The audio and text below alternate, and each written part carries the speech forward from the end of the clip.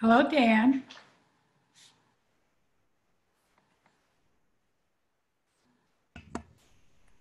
Hi, Dan. Hey there, how are you doing, Suzanne? Good. How are you? Good, You sound perfect. good. Well, one of the things when this whole mess hit, my department went out and bought professional microphones for all of the faculty members. So Wow, these are recording quality microphones, which is pretty nice. that is. Yeah, That's excellent. yeah. So how are things doing in Rockland County? Well, our numbers are, I don't know if they've started to go down, but they've definitely leveled off in terms of cases. Mm-hmm.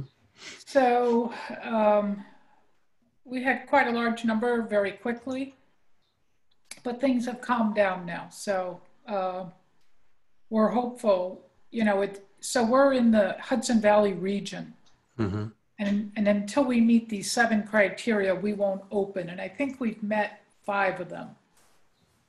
So it's positive, but it's really Westchester and Rockland that has the preponderance of cases in the Hudson Valley. Right. Yeah, I was seeing some material from the New York Times, and it seemed like you and northern New Jersey, northeastern New Jersey were Yeah. very much of a group. It makes sense. We're all Yep. Yep. tied to the hip with New York City. Yep. Yep. Uh, So so I have not done a share screen on Zoom yet. So I'm curious as to how this will work. Um, so if I go into my slideshow, I think you pull that up on your desktop and then click on share screen. right? Let's see if I do that. There we go. Okay, so you're seeing the full screen. Yeah. Okay, So good. we can just leave that up there if that's okay with you. Sure. Okay. Um,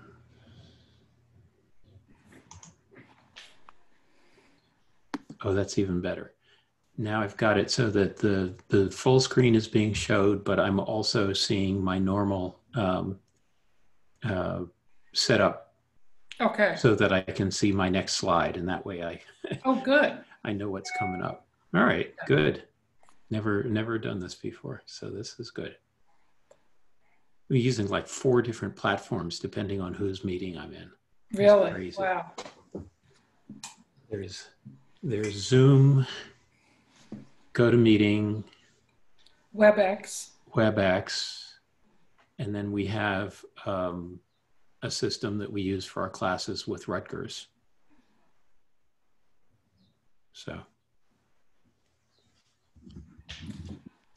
So how many people are we expecting today? 76. Oh, Yeah. very good. Yeah. Now, I don't think I have to let people in.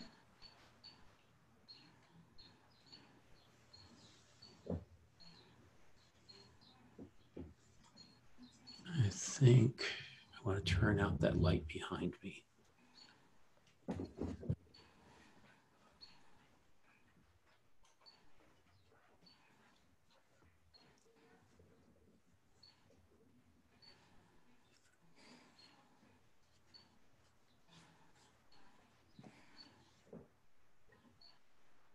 Yeah, that's probably better. Not sure where I want this.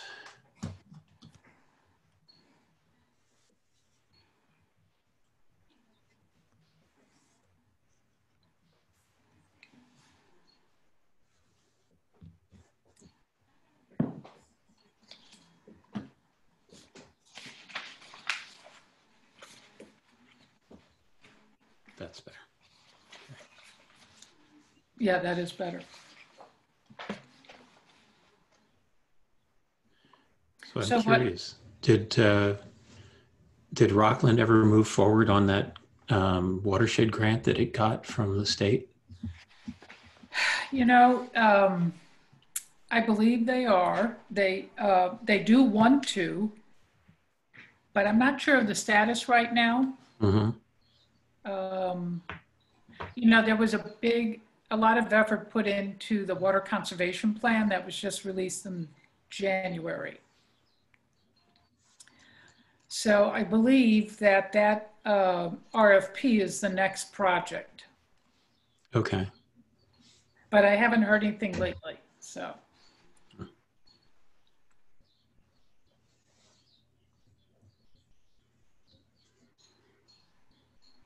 So Mm-hmm. you're listed as a co-host, correct? Um, So you can see the number of participants.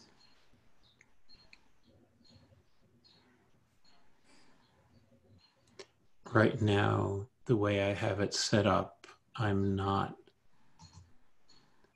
seeing that. Okay, that might be at the bottom of the screen.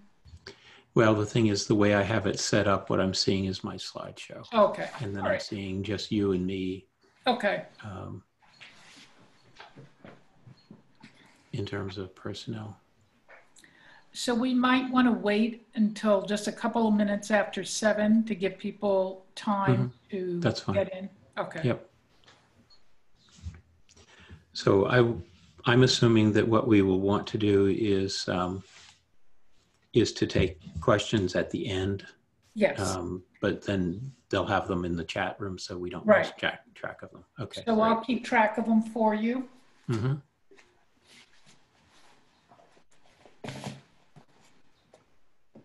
Okay. And what I'll do is I'll start us off tonight, introduce you and the topic, thank our funders, and then I'll explain the chat room at the end. I mean, I'll do it up front. That's fine.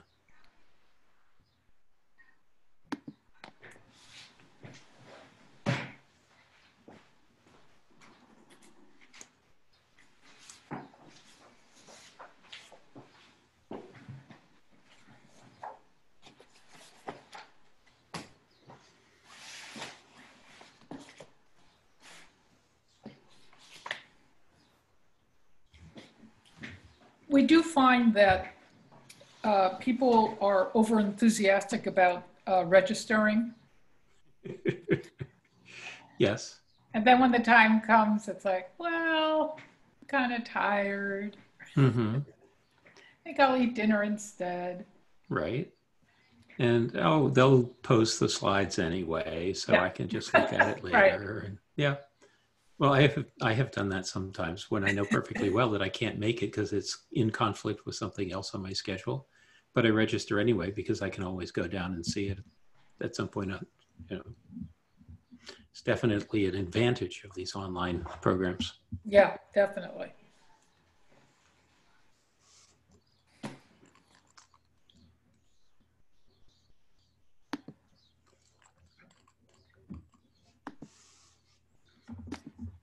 Well, the big question we're facing is going to be, what does Rutgers do in the fall?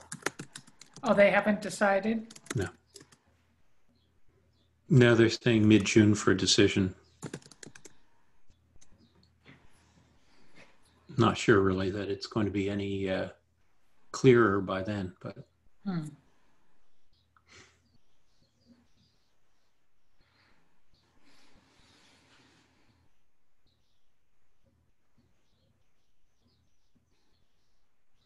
Oh, okay, that's where it went.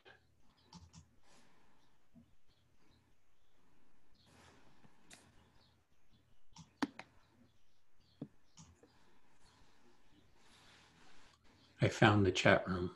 Okay. Is that sometimes I think it's at the top of people's screens, other times, oh, wow. Well, as soon as what happened was when I started sharing the one screen, the whole thing moved over to that screen. And so I needed to find that.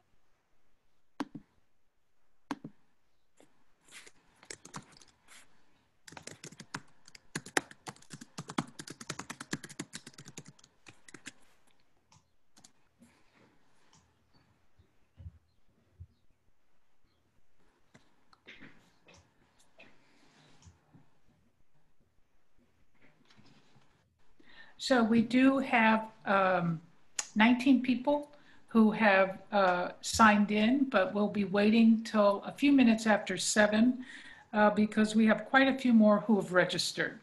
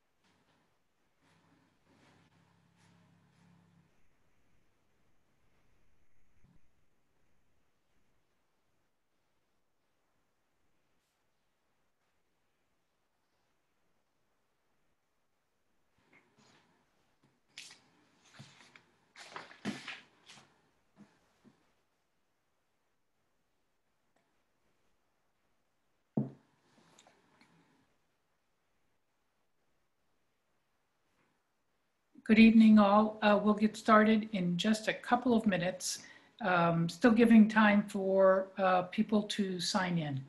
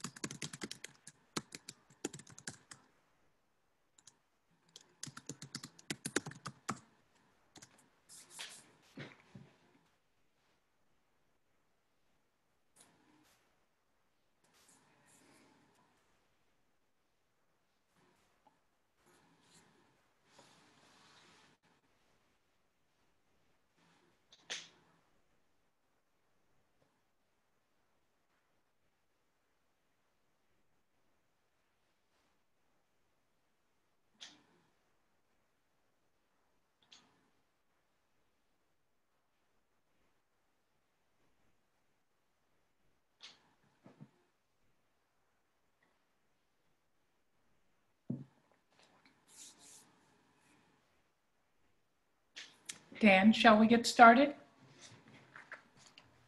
Ready when you are. Okay. Good evening, everyone, and welcome to tonight's presentation. My name is Suzanne Barclay, and I'm the Executive Director of Cornell Cooperative Extension of Rockland County. Thank you for joining us tonight. Tonight, we are collaborating with the Rockland Municipal Planning Federation to bring you a presentation by Dr. Daniel Van Abs on achieving sustainable water resources here in Rockland. You may have heard Dr. Van Abs speak, or you may have heard of him because he's done a lot of work in the county recently for the Rockland County Water Task Force, but I will let him introduce himself shortly. Tonight's program is funded by a grant from the School of Integrative Plant Science at Cornell's College of Agriculture and Life Science, known as CALS. We're offering a series of workshops addressing three major environmental issues here in the county: an overabundance of deer, rampant invasive plant species growth, and a limited water supply. So in Rockland, even though a third of the county is protected parkland, deer can be found in suburban backyards, village downtowns, as well as in our parks and woodlands. And because they need to eat between 8 to 12 pounds of vegetation every day, they're consuming and destroying the understory, what we think of as the weeds and wildflowers. And they're changing the ecology of our environment, negatively affecting birds, rodents, insects, as well as people. Invasive plant species have also established themselves throughout the county, from the Phragmites you have seen that have overtaken the Piermont Marsh, the Japanese knotweed we see along our rail trails, and barberry along the Palisades Interstate Parkway. But since they provide habitat and food for wildlife, you might be asking, what's the problem with these plants? Actually, they don't always provide food or habitat, and many of our native birds, insects, and rodents can't eat the leaves or the stems or the berries. And some plants, like the ubiquitous garlic mustard, which is now in bloom, is allelopathic, meaning that they release chemicals that actually inhibit the growth of other plants. So not all of these plants are in fact benign. But tonight we're here just to focus on our water supply in Rockland County. Our drinking water supply is essentially limited to the rainfall which falls within our borders and is captured in our reservoirs and absorbed into our aquifers and wells. In January, you may be aware that the Rockland County Water Task Force released their newly created conservation plan. And in that plan, there are specific roles for our land use board members: to understand our water supply, to understand the impact of new development on that supply, and to help protect and conserve it. And that is what Dr. Van Abs is here to discuss. So Dr. Van Abs will begin his presentation shortly, and after that, which should be about an hour, we'll open the floor up for your questions. And because we have almost 50 people, we're going to be using the chat box for your questions. So if you haven't used chat before, if you look at the bottom of your screen, typically there's a little bubble, a white bubble at the bottom. Underneath the word it says chat. You click on that. It gives you a space to type your question. You press enter, and then we can all see your question. And I'll make sure that Dr. Van Ab hears it. Then after the Q&A, tomorrow, in fact, I'll be emailing all of you a link to a survey that I hope you will complete and give us your feedback on it. And in fact, if you wish to receive credit for attending tonight's session from the Rockland Municipal Planning Federation, you'll need to complete that survey. So again, thank you very much for joining. And now I'd like to turn it over to Dr. Van Abs. Thank you all. I was going to say it's nice to be back in Rockland County, but it's only virtually. So I enjoyed my work with Rockland County when we had an opportunity to help with the preliminary assessment of the watersheds for the Ramapo and Hackensack River basins. And I'm going to be using some of that work in my discussion tonight, but adding a lot of additional material. So let me introduce myself to those who are not familiar with my background. I have a long history of involvement in watershed management and land use management kinds of issues. I spent a career with the state of New Jersey as a manager for the most of that time, dealing with water resources management and watershed protection and regional land use management in 3 different agencies. And then I thought I was going to retire. I have failed retirement, but not miserably. I have failed retirement joyfully. I've been with Rutgers University now for 8 years as an academic, dealing with, again, many of the same issues, environmental and water resources planning and management and so on. So that's basically who I am. I'm going to be relying fairly heavily on these 2 pieces of work. One is a report for the American Planning Association by friends of mine, Sesnick, Elmer, and Graff, called Planners and Water. And if you in the planning field have not seen this Planning Advisory Services report from the American Planning Association, I would strongly recommend that you get it and read it, use it. The other is the report that I was involved with my team back in 2017. It's amazing that it's now 2.5 years later. So I'm going to be drawing from both of these plus some additional information that you'll see over the time. So let me start out with a very basic statement, and that is we tend to think of water in discrete bundles: surface water, groundwater, stormwater, drinking water, wastewater. The problem is it's all water. It's water in different places at different times with different kinds of contaminants, but it's all water. And so one of the things that we should recognize is that water is really just one resource. And where it happens to be is a matter of timing in its flow. So what that means, of course, is that whenever we change one piece of the water resources system, we're changing most pieces, if not all pieces of the water resources system. And so development, which of course, is, as planning board members and such, you have a lot of involvement with. Development changes ground and surface water resources. It changes the volume of them, their peak flows, the timing, the quality, and so on. And so nationally, there is a move toward what's called a one water concept.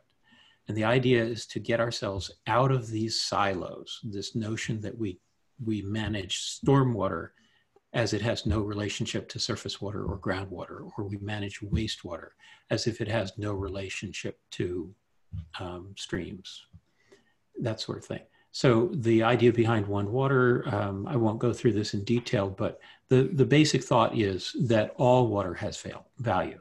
There is no such thing as waste water. It is just water that we haven't figured out how to use yet.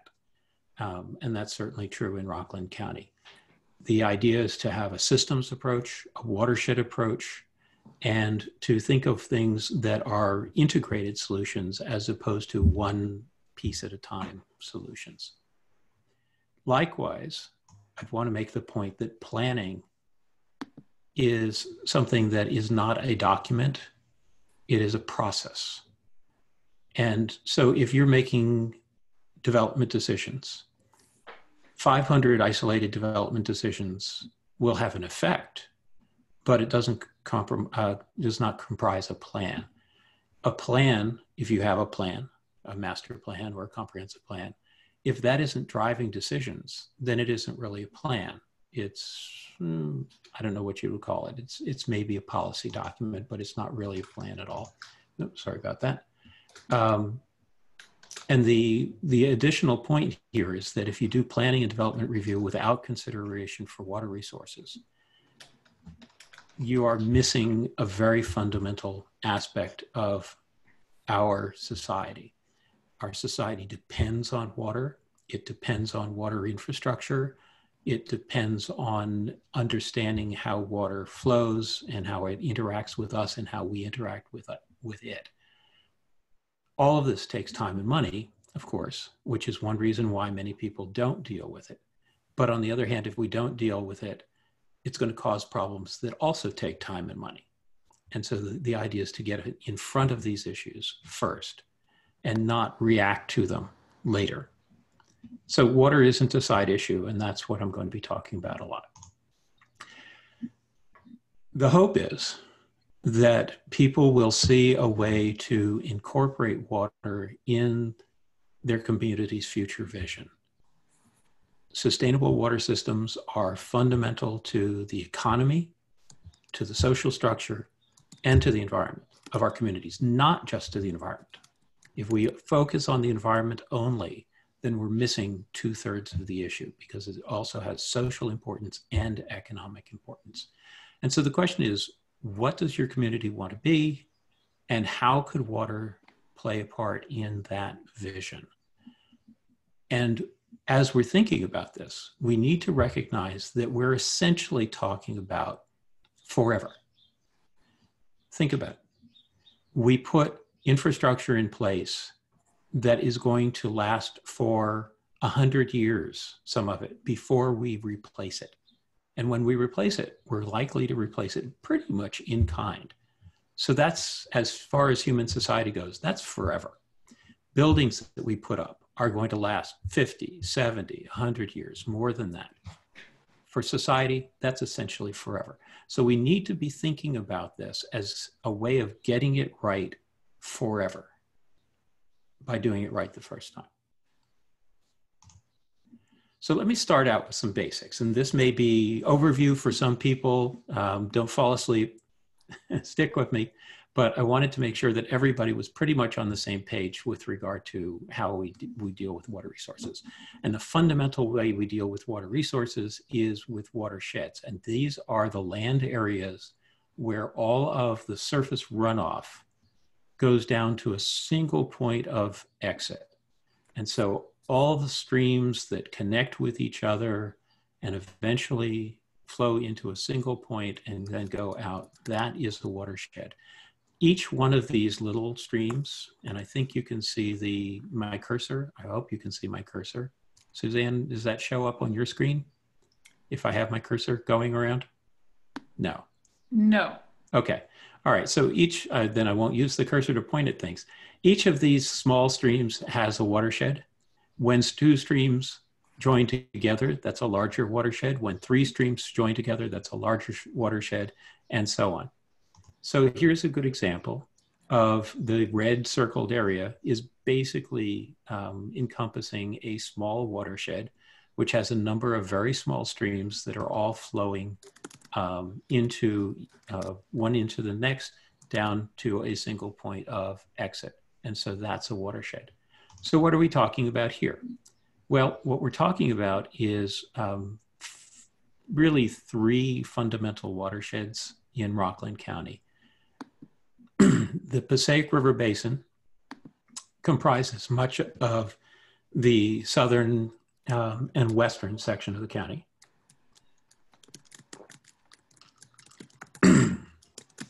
And that's the Ramapo River to the west, the Mawa River, which is a tributary to the Ramapo but connects with it in New Jersey, and then the Saddle River, which is a portion of the Passaic River Basin that flows into the Passaic well downstream of the Ramapo. Then you have the Hackensack River watershed and its tributary, the Pascack. And then to the north and on the eastern side of the county, you have the tributaries to the Hudson River and to the Hudson River estuary. So that's how somebody like me sees Rockland County. I'm not looking at municipal boundaries, because municipal boundaries don't affect how water flows. Watersheds do. So from a water resources perspective, watersheds are fundamental to our thinking. The second thing that's fundamental to our thinking in dealing with water and watersheds is, where does the water come from and where does it go? And so this is the only equation you're going to see in the entire slideshow. It is a very simple one. Anybody who's been involved in microbiology can see the mnemonic here, Petri, as in a Petri dish.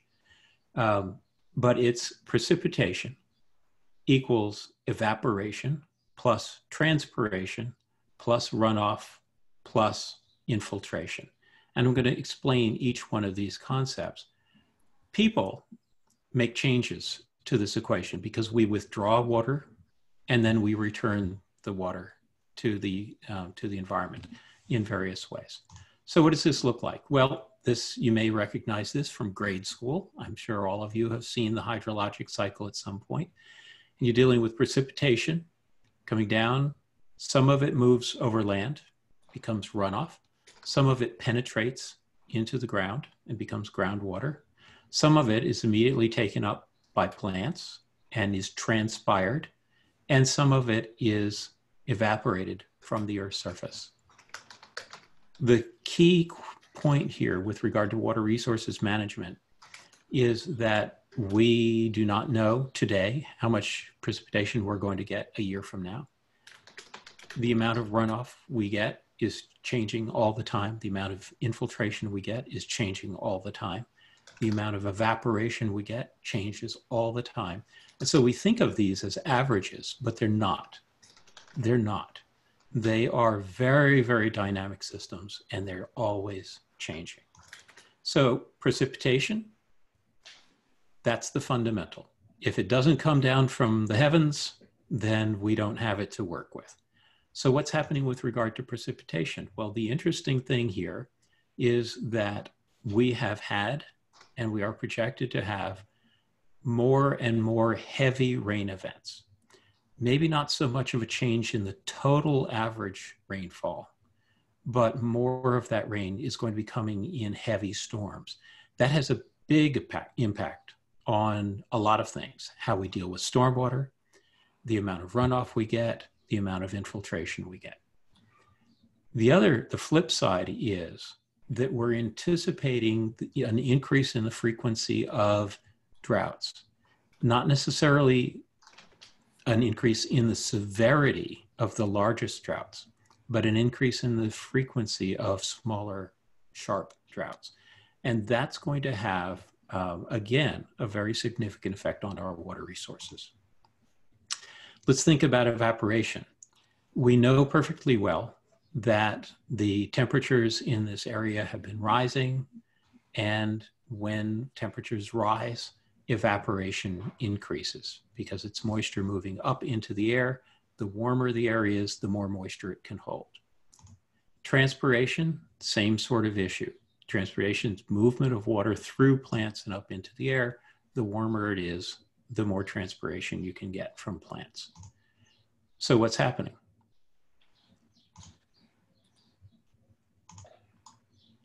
Well, this is a graph from New Jersey, very similar situation from North Jersey to Rockland County, increasing temperatures over time. And what's interesting is that the winter months are showing the effects more than the summer months. So the average temperature is going up, but the winter averages are going up faster. For the coastal part of Rockland County, sea level rise is also going to be an issue. And so there's the scenarios for that. So again, we're seeing more severe storms, more heavy storms, and we're seeing increases in temperature. Those things are connected because the warmer temperatures allow for more moisture in the air, gives more energy to the storms, and so you have the more severe storms. Runoff. The more rainfall you have and the more intense the rainfall is, the more runoff you're going to have. And the result is something like this. This is from, I believe, Hurricane Irene back in 2011, or somewhere right around there. But at any rate, major storm. And what you can see here is the Ramapo River running along about 4 feet in terms of gauge height. Storm hits and boom, from 4 feet to almost just about 16 feet, 12-foot increase in the flow of the stream, and then a gradual tapering off. That's the runoff. That's what you're looking for here. All right, infiltration. So what is infiltration? It's simply the movement of water from the land surface through the soil layer and down into what's called the saturated zone or groundwater. That water is fundamentally important, and I'll explain how that works. But groundwater is the lifeblood of our water resources system. We tend to think of surface water. That's because we're very visual. Surface water is something we can see. Groundwater we can't see. But groundwater is, I would argue, more important to the system.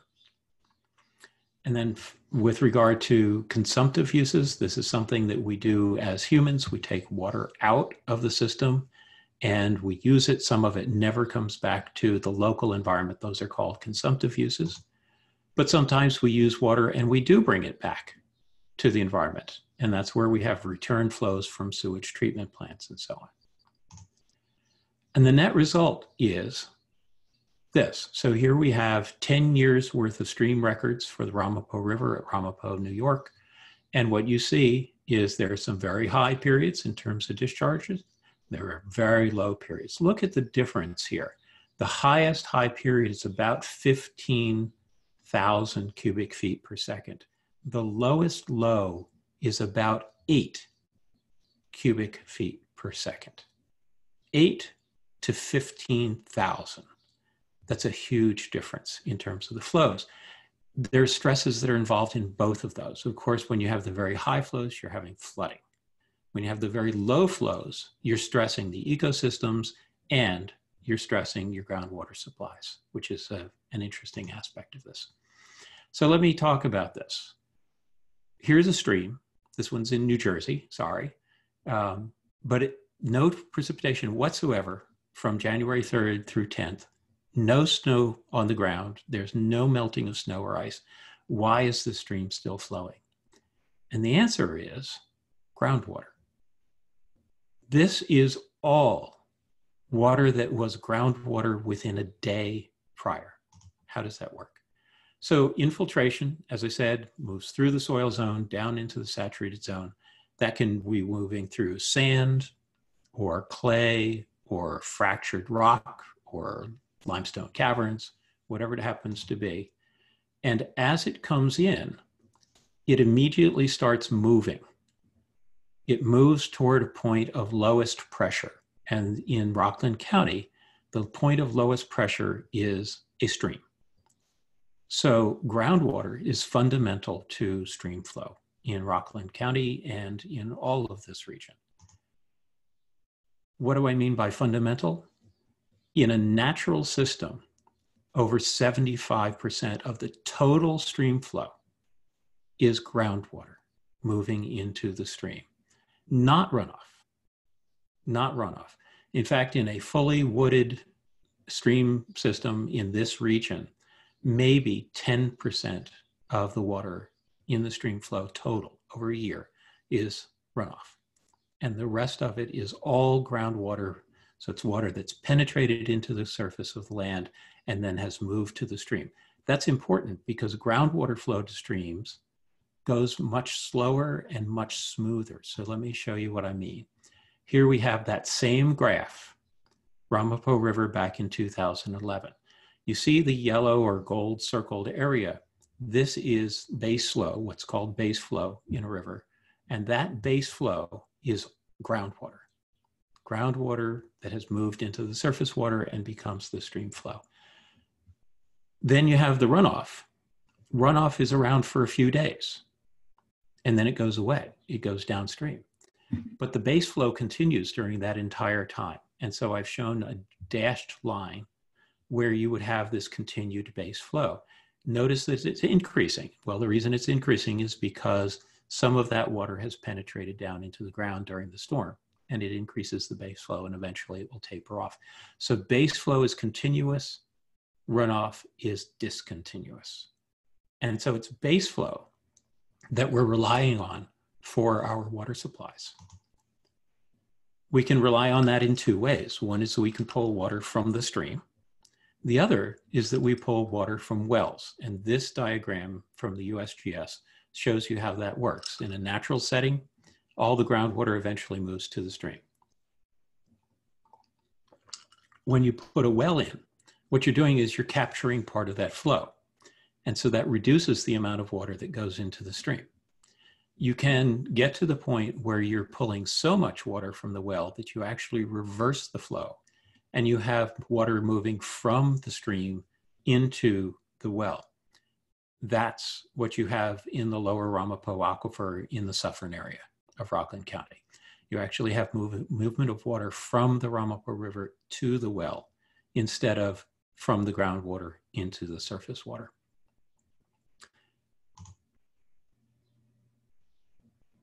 All right, so let me talk very quickly about water quality issues, just some of the major concerns, not only in Rockland County, but around the country. One of them is sediments. People don't tend to think of sediment as a water pollution issue, but it's actually the worst water pollution issue in the country. We lose more stream miles to contamination from sediments than pretty much anything. And they can do a lot of damage, burying bottom habitat and filling ponds and lakes, and so on. So sediment is a big issue, and that comes from erosion, sediment movement from the land into the stream, and also from erosion of the streams themselves. And we've all seen this with streams that are eroded on with banks on both sides that are just pretty much straight up and down. That's a sediment problem. Solid and floatable materials, otherwise known as garbage, trash, litter, all of those highly technical terms. We see this again all the time. And plastic materials are very high on the list of solid and floatable materials that we see in our streams. Nutrients and eutrophication. This is a great photo, if I do say so myself, because I took it, of eutrophication at work. It's excess nutrients causing the plant life in a water body to just boom. And when they do, you get very high oxygen levels during the daytime when the plants are pumping out oxygen. And then at night, the oxygen level crashes and you can get fish kills. Where does that come from? Well, these are results from New Jersey, but I will be willing to bet that the issue in Rockland County will be much the same. Phosphorus is a major freshwater nutrient pollutant, and we tend to put a lot of phosphorus on our lawns. It's called fertilizer. If one bag will do a good job, 2 bags will do twice as good a job, right? Well, no, not really. But we tend to get very high levels of phosphorus because of that. And when that then moves into the surface waters, we get explosions of plant life. The other issue, of course, toxic, hazardous, carcinogenic substances. And these are thought of as industrial contaminants, but we are finding more and more that personal care products are harming wildlife, are harming water quality, and they're coming from septic systems, and they're coming from sewage treatment plants. So it isn't just industry. It isn't just landfills. It's also us directly. Stream impairment, I've mentioned this a bit. So we can have stream impairment from a lot of reasons. Too much flow, because we have a lot of stormwater coming into the streams. Too little flow, because we've lost base flow. We're not getting enough movement of water into the stream. Channel cutting and riparian vegetation losses. So Rockland County is very much like northern New Jersey. You have some wonderful streams up there. Some of them are really good for trout. You want to kill a trout stream very easily, cut the vegetation, the forest vegetation from both sides of the stream, open it up to the sunlight. That will damage the stream very badly. All right, so let me give a little bit of an overview to what we found in Rockland County. Tale of 2 watersheds, if you will.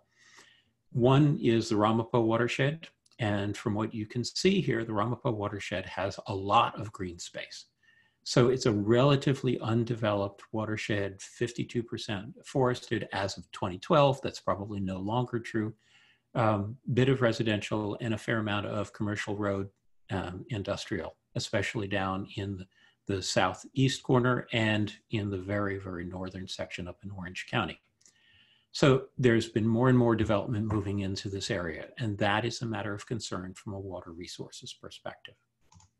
So these are the issues that we found. Some good things. We have a lot of preserved lands providing a buffer to streams, but there are some degradation issues, and the buried valley aquifers in the Ramapo and Mawa River areas are very stressed. You also have some flooding issues because you have these flat valley bottoms caused by the glaciation. And so they're prime areas for flooding. The Hackensack very different situation. Heavily developed, 12% forested in 2012 instead of 52 for the Ramapo. 46% residential instead of about 16, I think the Ramapo was. And about a similar amount of commercial roads and so on, industrial. So there's development occurring all through it, but there are a few areas of green space, but just a few. So Hackensack, heavily developed watershed, degradation of stream quality.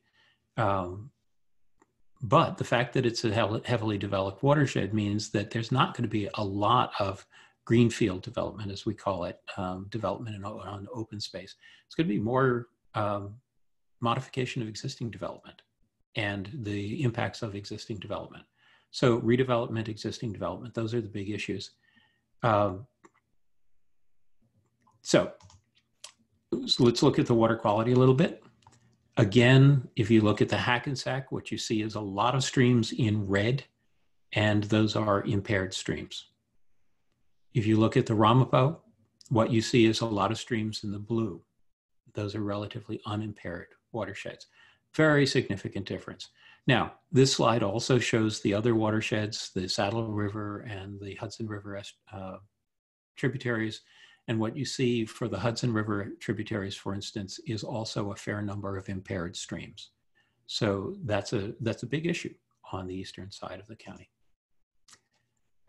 This slide compares open space to the areas of impaired streams, and lo and behold, in the western area in the Ramapo, you have all of this wonderful green space, and within it you have tucked quite a number of very nice streams from a quality perspective.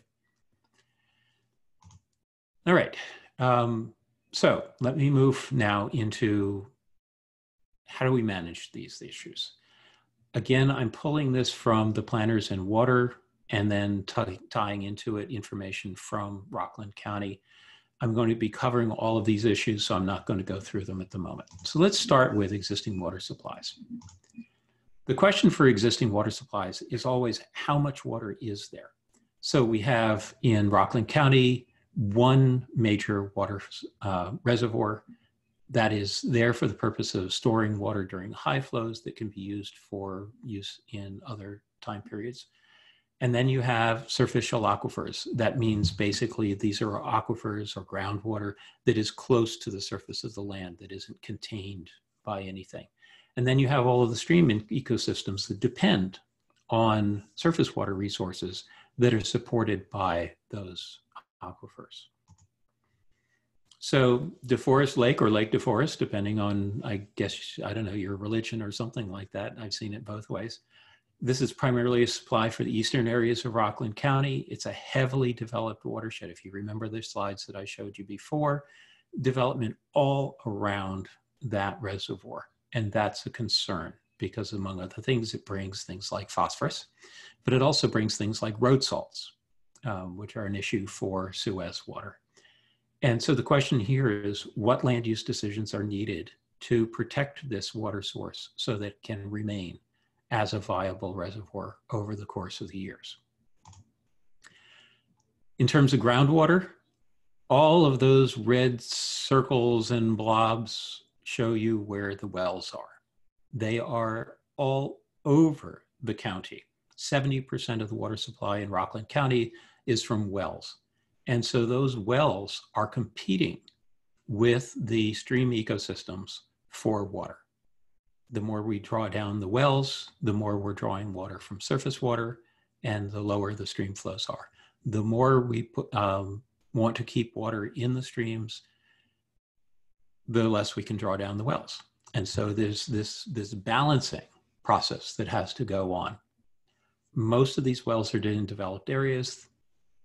And so the question is, again, how do we protect these water supplies? And you have lost, in Rockland County, you have lost wells to water pollution, including salt. Too much salt getting into the wells. They've closed a couple of wells down. So that's an issue. So what are the planning and design issues? Knowing how much water you have, of course, protecting the water supply availability, And that's through maintaining recharge or even improving water recharge, because you've lost recharge through development of past decades. How can you get some of that recharge back? And reducing runoff, because if we can reduce runoff, that means that we're holding the water back and it has more potential to go into the ground. Water quality controls, septic system density, and also the quality of the water that gets infiltrated. And redevelopment. Can you use redevelopment as a way of improving the situation, not just making it not worse, but can you use redevelopment to actually improve the situation? So this is something that I'm going to do after each basically section. What can your municipality do to improve the situation? And what can you ask the applicant in your planning board sessions? So from a municipality perspective, you're looking at your planning, your zoning, your local ordinances, site plan, subdivision review, and so on. How are they ensuring protection of natural stream flows? That requires protection of recharge. How can you then protect that recharge? And how can you ensure that the water quality is being protected? From an applicant perspective, you can ask questions like, how will the design ensure that recharge is maintained or enhanced? And how will the design ensure that ground and surface water quality is maintained and enhanced? If you're not asking these questions, then you're probably losing ground instead of gaining. We're losing water instead of gaining. So let's now talk about the water distribution systems. The water supply infrastructure is a combination of the source area, the well, the reservoir, treatment, storage of treated water, distribution system and line capacity. It can be owned by multiple entities as you're moving from one to the next. And each piece of this has limitations. From a municipal perspective, you're going to be more focused on can water get to a development that's being proposed. So in Rockland County, most of the developed area is in public water systems, and Suez is the dominant supplier, 90% of the total of Rockland residents. There's currently sufficient capacity from everything that I've seen, but the capacity is constrained. It's not an infinite situation, and it is not going to be an infinite situation ever. You also have several smaller systems, Village of Nyack relying on the Hackensack River, Suffern is on wells, and Hilburn purchases water from Suez. So Suez is ultimately the source of that water as well. Then you flip to the wastewater, because of course, if you're going to generate all of this water supply and send it out to customers, you need to be able to collect it. It's the system in reverse. Collection system, treatment facility, and then discharge to somewhere. Again, each of these pieces has capacity limitations. So the question is, can the development that's being proposed fit within the system? Again, for public sewer systems, nearly all of your developed areas have sewer. There's a real benefit to that because you're centralizing the sewage. You can have efficient sewage treatment plant that's monitored, you maintained, you make sure that it's working properly. But there are drawbacks, one of which is water transfers. You're often taking water from the upstream portion of a watershed, bringing it down by gravity through the distribution system and the collection system, and then treating it and discharging it at the bottom of the watershed. Well, that means that most of the stream miles in that watershed are losing water, and only the very bottom is getting that water back. And then that results in a concentrated discharge to the streams. So the Western Ramapo Advanced Wastewater Treatment Plant and the Suffern Wastewater Treatment Plant discharge to streams that are already showing impairment. The other treatment plants discharge to the Hudson River. And so that's a concern, of course, but less of a concern because it's less constrained. There are, as I understand it, a few rural areas which have septic systems and so, or groundwater discharges. And so that's an issue with regard to its effect on groundwater quality. So what are the planning and design issues? The one that I will tell people that I tell planners all the time, planners tend to assume that the utilities are in charge of all that. and they'll just deal with it. You need to interact with utilities. You need to understand what their limitations are. Don't just assume that they're going to be able to handle every demand that might come at them, because that won't necessarily be true, or it won't be true at any sort of a reasonable cost. So you need to be interacting with them. Septic system density, where it might be value. And this one, utility service area efficiency, this is one that people tend not to think about in planning boards and municipalities. If you have a mile of sewer and it has 20 customers on it, or you have a mile of sewer and it has 200 customers on it, the cost of building and maintaining that sewer system per customer is very different. And so figuring out ways of reducing the cost per mile per customer of pipeline for both construction and maintenance is of value. Spreading development out, low density, but sewer is a very good way of increasing your sewer rates fairly quickly. As I say here, these are choices. They're not absolute answers. There's no bright line between good, bad, acceptable, unacceptable, but they're questions worth asking. So from a municipal perspective, are your future demands going to remain within available capacity? Are the pipelines capable of meeting increased demands? You may have enough supply, but yet the pipelines are too small to take on a significant increase in demand in one area or another. And will the ultimate development pattern and density allow cost-effective infrastructure? If not, you're putting a burden on future ratepayers. They may not be paying it through their property tax, but they'll be paying it through their utility bill. For the applicant, you have every reason to ask them how water demands and sewer generation are being handled. If it's septic systems, how will water quality be ensured? And are they designing the development so that it is a cost-effective way of managing the system? Stormwater.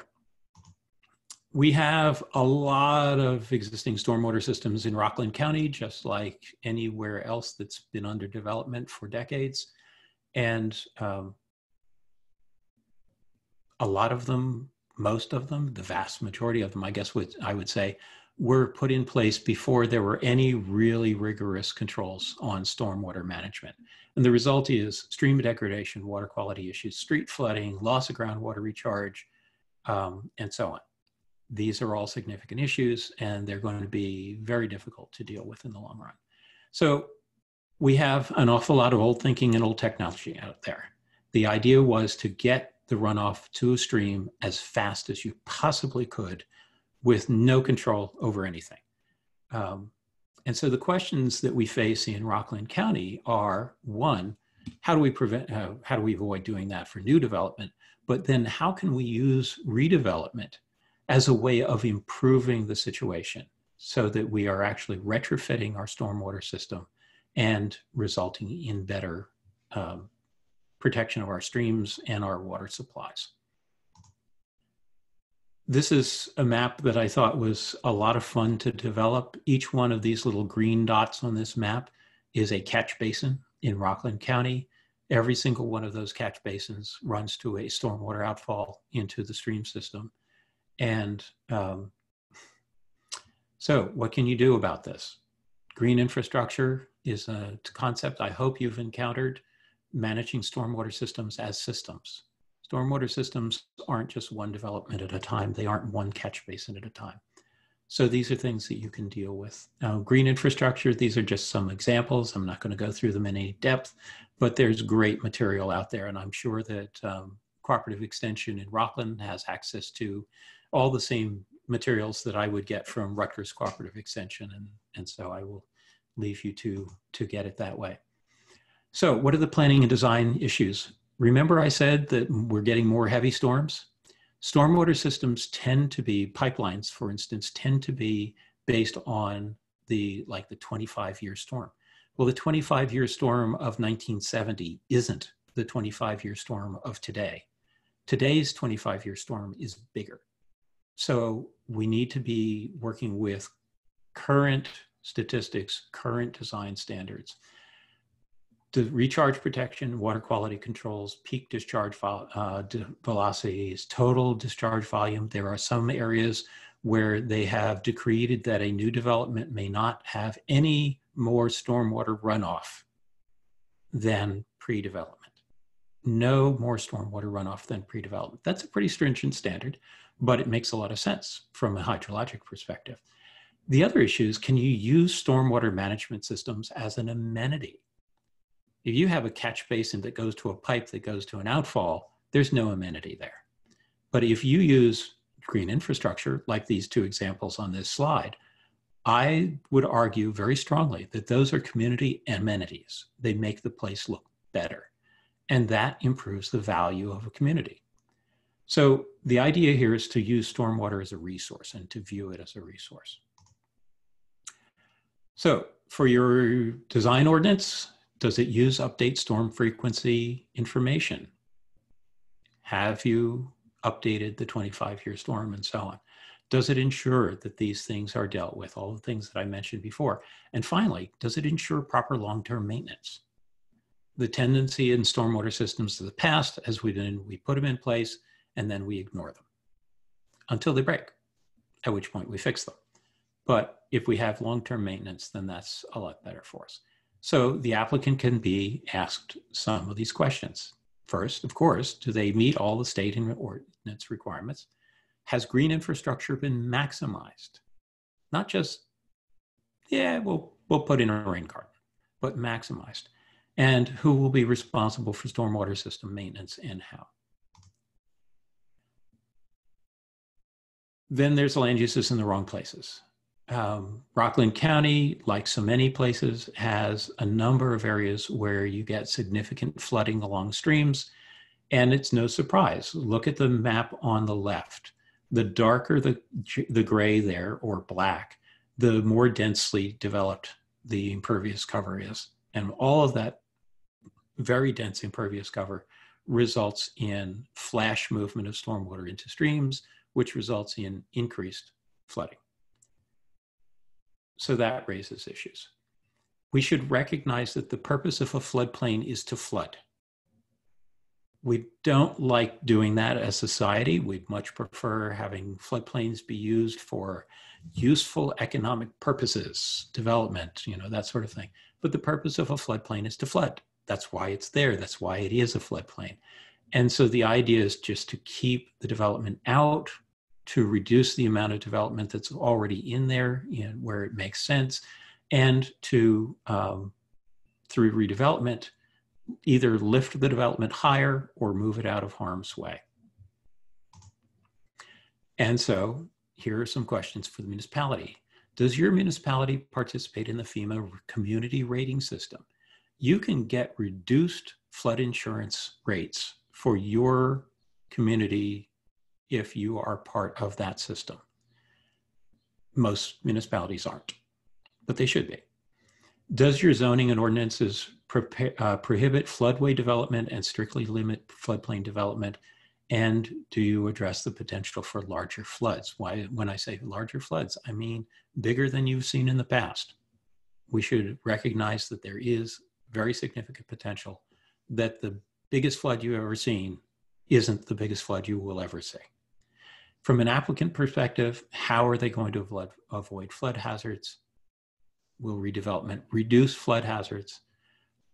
An interesting question, tends not to be thought of, but if you're going to put in a development, can people get in and out of that development during a bad flood? If not, should that development really be there? So these kinds of issues.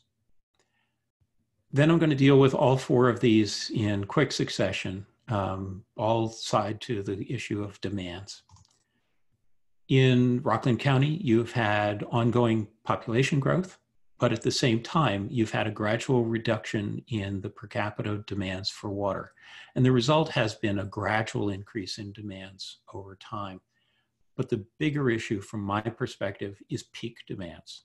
Peak demands in the summer times is when they occur, and they are primarily a result of outdoor water uses, lawn irrigation, and that sort of thing. So why? Why is this an issue? And the answer is it really stresses both the aquifers, because you're drawing down on those aquifers very hard during the summer, and you're drawing down on reservoir supplies during the worst time of the year, during the summer, when it's already going to be more stressed. The map on the left side shows development that occurred from 1992 to 2011 in the both in the two watersheds, the Ramapo and the Hackensack, but also in the other areas. You can see it in the shaded area. There's been a lot of infill development happening, but there's also been a movement of new development into the Ramapo watershed where there previously was very little. And the right-hand map shows you where the more dense development is. That's the red. And then the pink is the less dense development, primarily residential and so on. One of the reasons I raise this is that dense development uses less water per person than low density development. And I'm not talking about high rises. When I say high density, I'm talking about 5 units per acre. Medium density is about 3 to 5 units per acre. Low density is probably less than 2 units per acre. But because the low density development has more lawn space, the tendency is to have significantly more demand. I've done very intensive research on this, and it shows very, very clearly. What's interesting to me is that the high and medium density development are pretty much the same in terms of water demand. So you don't have to go very dense before you start getting these benefits. This is a map from Rockland County's comprehensive plan from 2011, and it shows you the areas that they identified as being potentially available for development. Again, you see in the Ramapo watershed, larger chunks, but also some areas up in the Hudson watersheds in, I guess that's Stony Point. So it's a variety of possibilities here, but I will say that the Ramapo watershed probably has the greatest constraints on water availability, sewer capacity, and its wells, because those wells are drawing from the Ramapo River in part. Drivers for population for change in water demands, and therefore also sewer demands. You're growing.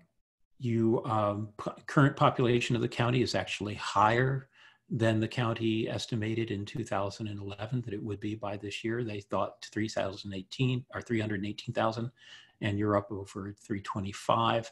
So where are you going to get? Well, I don't know. I'm no forecaster, but the odds are that it's going to grow. Economic growth and business demands can increase demands. But on the other hand, I, again, have no crystal ball with regard to how the pandemic is going to affect this. And you're going to be facing infrastructure costs for a number of reasons. One is aging infrastructure, meeting new regulatory requirements, and also changing public expectations for service levels. What does this do with regard to planning and design issues? If you can minimize yard irrigation demands, that's going to work in your favor in the long run. If you can promote indoor water conservation through the design of development, that's going to benefit you. As I mentioned, dense development uses less per capita, but the other thing denser development can do, if you have commercial operations or apartment complexes or whatever, is you can actually store water on site, stormwater from rooftops, and then use that as irrigation water instead of using public water supply for irrigation. Does it really make sense to spend a bunch of money to treat water to the point where you can drink it and then spray it on a lawn? Is that really what we want to do? So these kinds of issues. And then of course, redevelopment usually results in less demand than the prior land use. Questions for the municipality: how are you going to drive all of these things? That's really what it comes down to. And then the questions for the applicant, similarly, how are they going to reduce water demands? Through site layout, through low impact design, is the concept there. And will the development of chain LEED certification? LEED certification is worth looking into because of its inclusion of water issues. So you might want to take a look into LEED and whether LEED can be incorporated into your regulatory process to drive developers to doing things a better way. I'm not going to get into this, but the slide is available for you. All of this results in a series of planning evaluations from the water and planning document, but it all gets to the question of sustainable water systems. If you are not thinking in terms of how your society, how your county is going to have sustainable water resources 100 years from now, then you're not thinking far enough. You really need to focus there. And so these are some of the ideas behind it. The critical point that I raise at the bottom here is that we need to get to a point where the public sees water resources protection improvement as a benefit to the community, not as something that stifles the community or stifles economic growth, but an idea that actually benefits the municipalities, benefits the county, benefits the economy, benefits the society, and benefits the environment. That requires a lot of thoughtful planning. So is this your vision of progress in your community? In many communities, for many decades, it has been. But there are different ways of seeing things. If your floodplain floods, why not have it be a park? Maybe it already is a park, great. But one of the best things you can do in a floodplain is have it be an active or a passive recreation park, using water within the community so that you're using water, stormwater, and so on as a resource. Using better designs. We've all seen the standard strip mall like you see on the left-hand drawing. There are ways of getting exactly the same amount of commercial value with designs that are more attractive, more environmentally beneficial, less damaging to water resources. I'm throwing up a lot of ideas here. Again, I'm not going to get into them at all because you can take a look at these slides later on, but it's food for thought.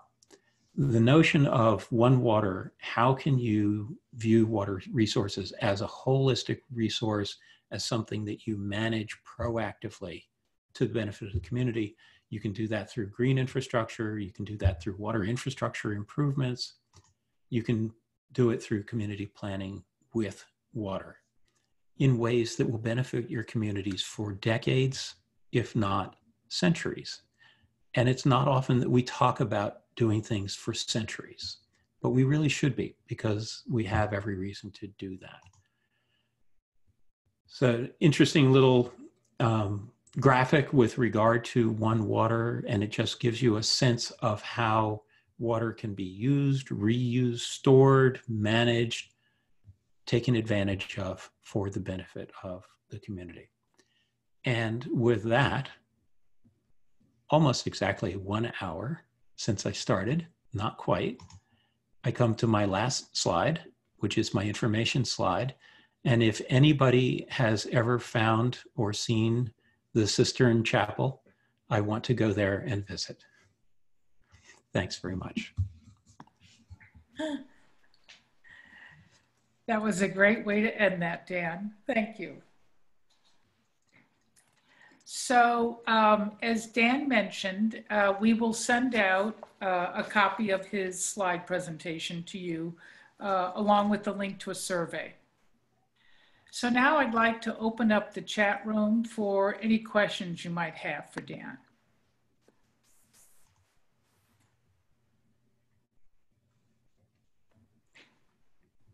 So if you could write your questions in the chat box.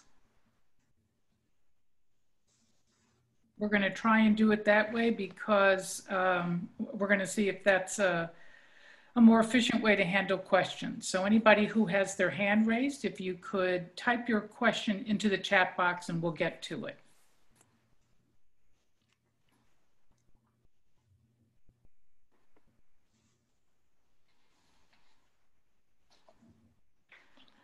Okay, Dan, we have a question here asking you to address water neutral development.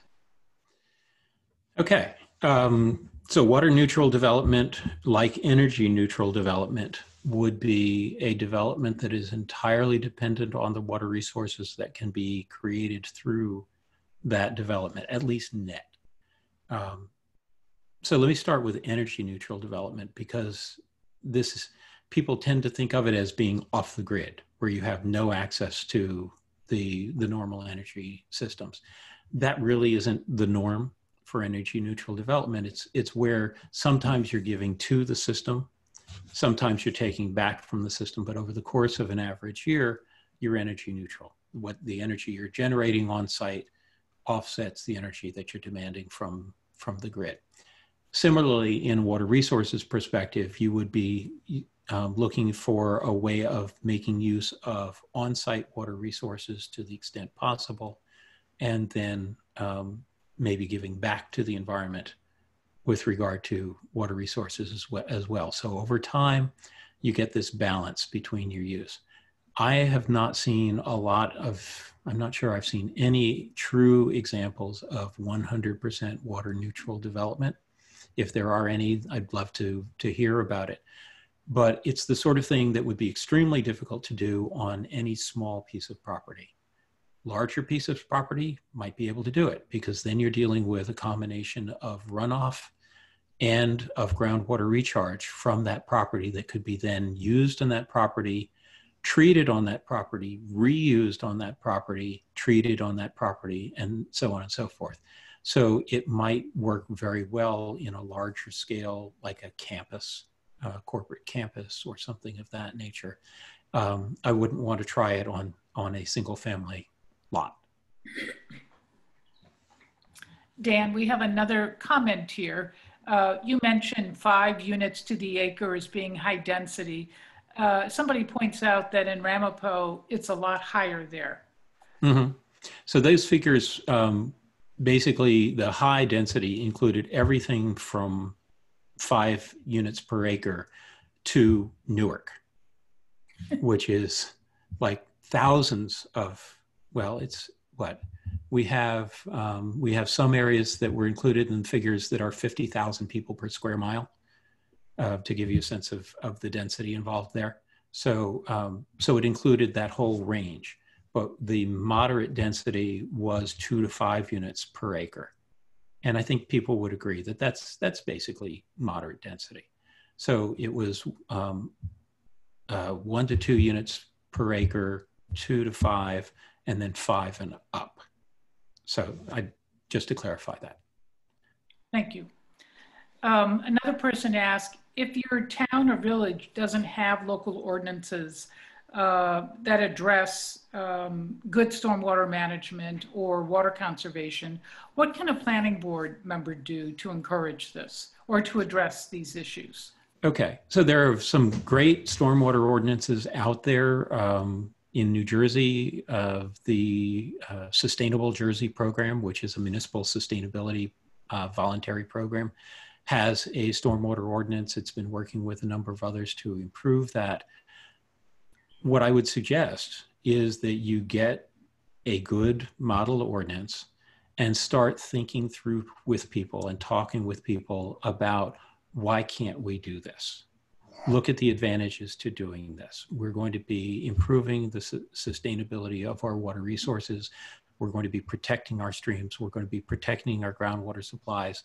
And for a county that's 70% dependent on groundwater supplies, the notion that you're throwing away water, and that's really literally what it is, it's throwing away water by letting it flood downstream very quickly in a rainfall event and not penetrate into the ground. You need that water. And stormwater management is the way of keeping that water. That's the key. So I would focus on the benefits of good stormwater management, and also mentioning the harms of bad stormwater management. But protecting your water supply, what can be more fundamental than that? So Dan, one more question. That was, you were referring to Sustainable New Jersey? It's called Sustainable Jersey. They dropped the new. So okay. It's sustainablejersey.org, all run together.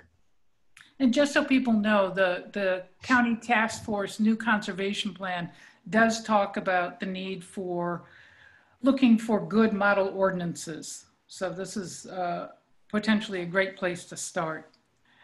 So another participant wants to hear your thoughts about the shift in Rockland County Department of Health's new demand models. Are you familiar with those, Dan? Nope. So I can't speak to that. I've not been in touch with the folks at the Department of Health. I think it's fair to say since late 2017 when the report came out. Okay. So I'll have to skip that one, sorry. Okay. But that tells me that I should talk to them. Definitely. Can you address measures that have been used to protect the watershed in the New Jersey Highlands? Yes, I have an entire presentation on that we're not going to share tonight. But what I can do, Suzanne, actually, is I can send you a PDF of that. I gave a presentation to students, graduate students at the New Jersey Institute of Technology on that very topic. But just in general, the Highlands Regional Master Plan in New Jersey is very, very focused on water resources protection. That was a major reason for the creation of the council in 2004.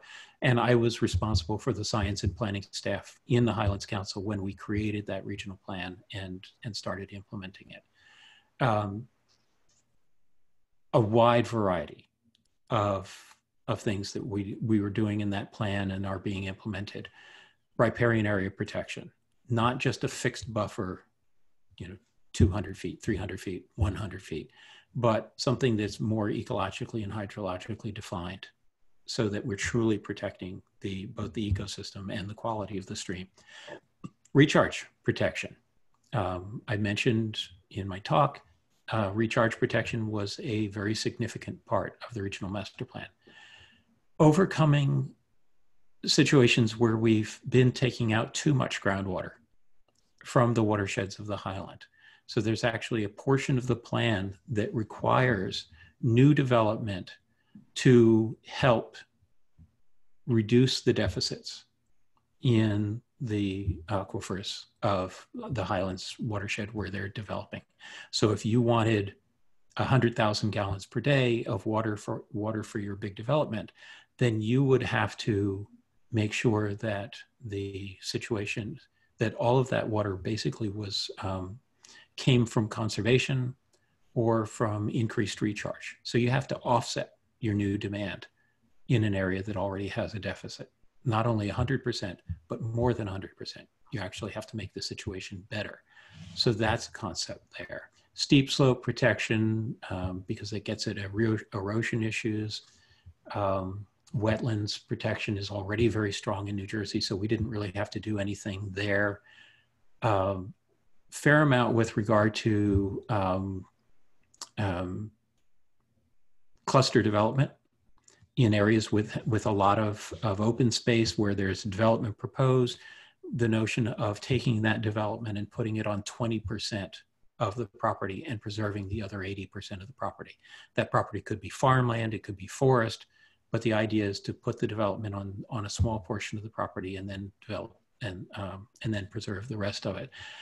Those are the things that immediately come off mind. It was a document that is about 2 inches thick.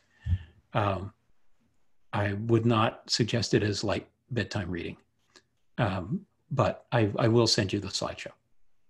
That would be great. I'm sure people would like to see that.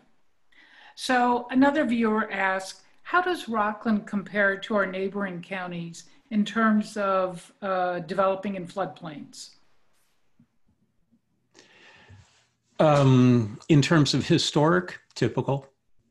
Let's face it, floodplains were someplace where development fairly routinely went.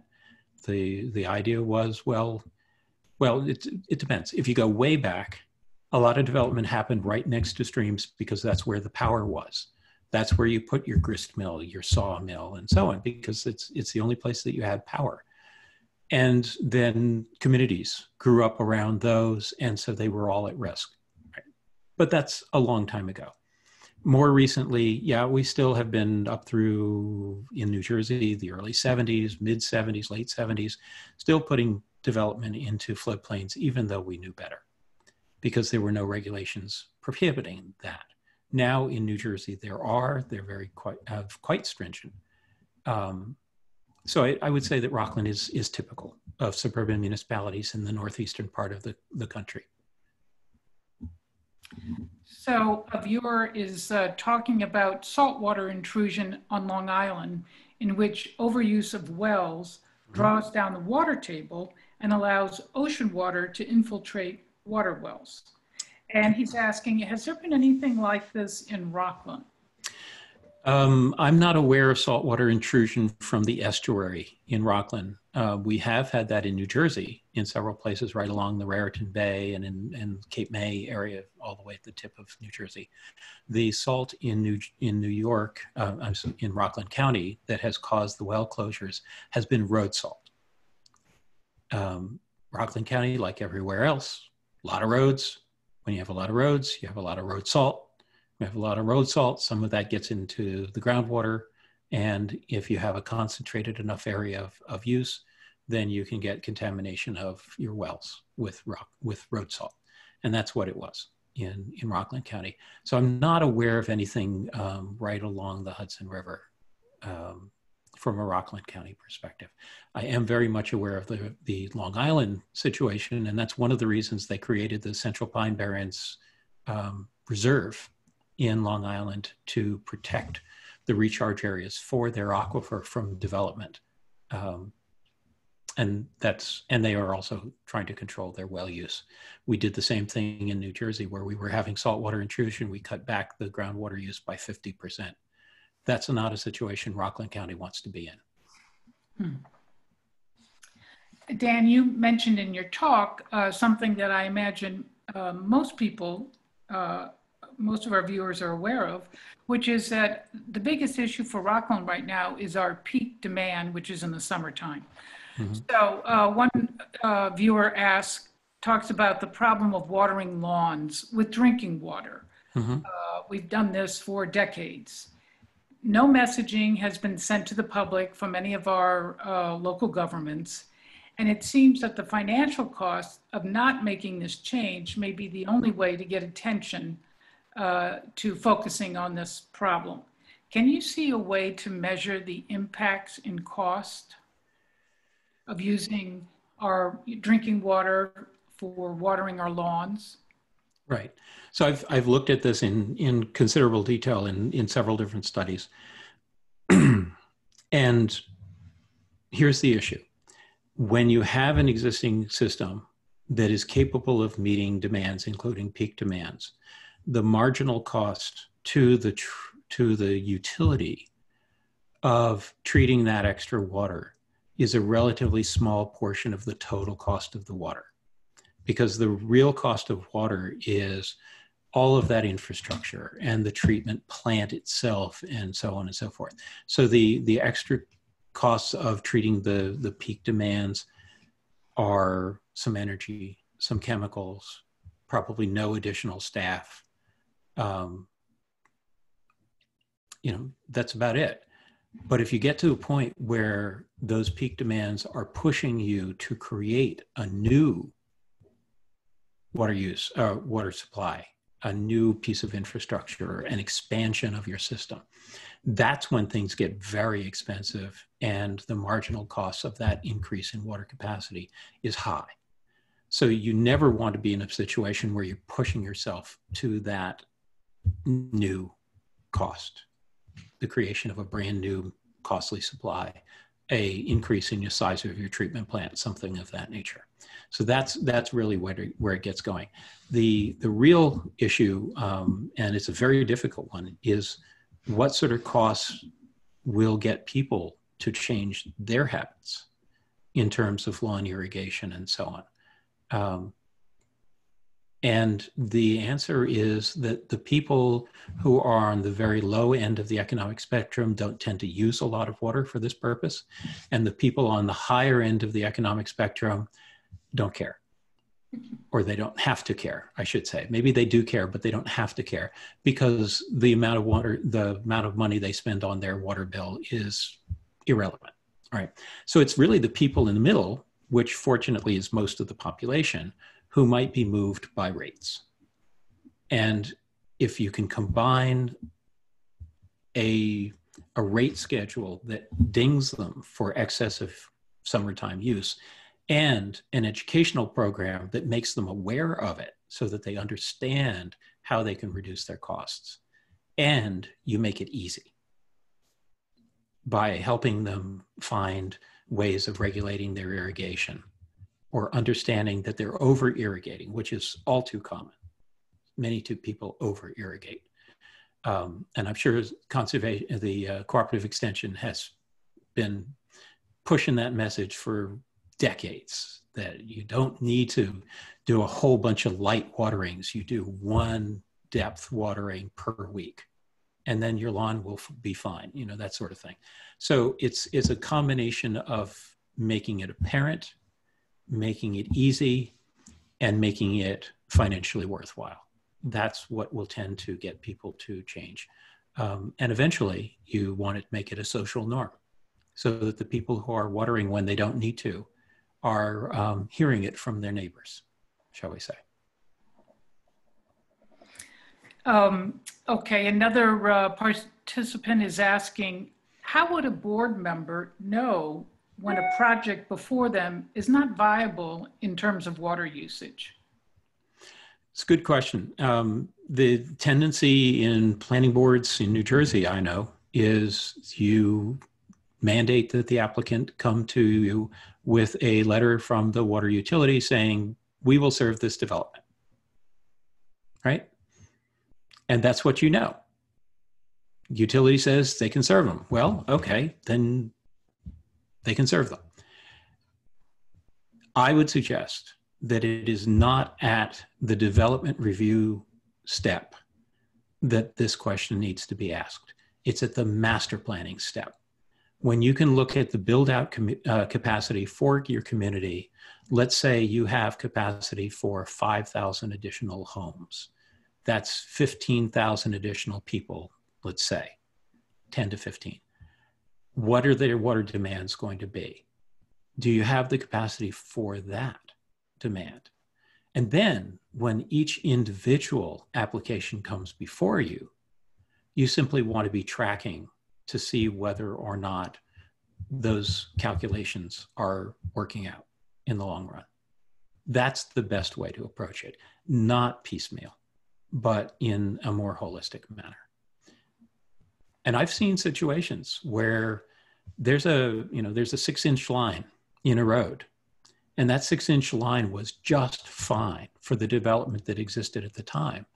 But then a whole new area opened up for development, and that 6-inch line is no longer capable of handling the demands. And so a completely new line has to be laid. So that's the sort of thing that you can be thinking about ahead if you're willing to look at it and not rely on the utility to be Oz, right? The man behind the curtain, pulling all the levers, and it just happens like magic. That's really not a good place for a municipality to be dependent on the utilities for deciding where development is going to go because of where they're going to serve that development.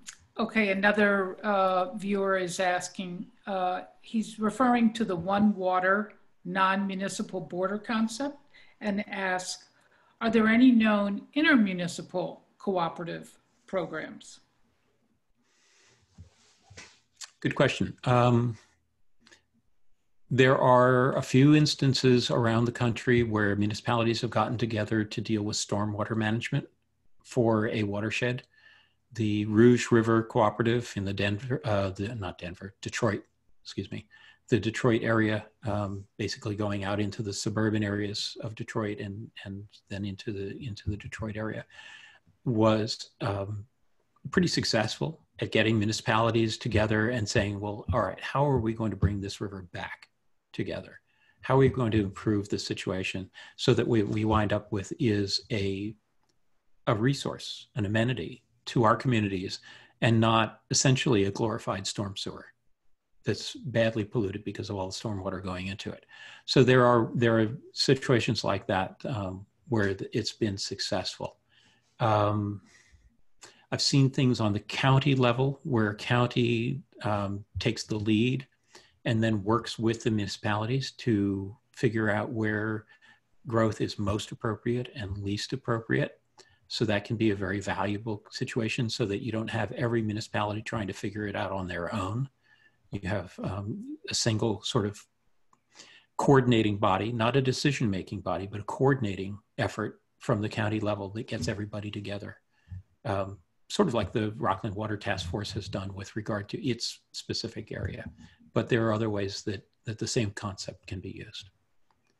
Well, I'm sure you know, Dan, that we do have a county master plan, but we also have home rule. Mm-hmm. So that's the issue, is those two conflicting sort of forces, if you will. New Jersey is very much the same. But one of the examples that I'm bringing out is Somerset County in New Jersey, where the county planning board is very well thought of by its municipalities. They have a routine grant program to their municipalities to help them with smart growth. They in fact are the planning board for one of the municipalities where the county seat is. So the county planning board is actually also the local staff for the municipal planning board. And so they've developed a strong enough relationship with their municipalities that when they said, okay, let's all get together and figure out where the best places for economic growth are and the best places for preservation are, the municipalities work together to do that. That's powerful when you can do that. So it's not a matter of the county imposing on, it's the matter of the county being a facilitator. And it worked in their case. Another person asked, are there municipalities in New Jersey that have limited or encouraged in-ground automated irrigation systems?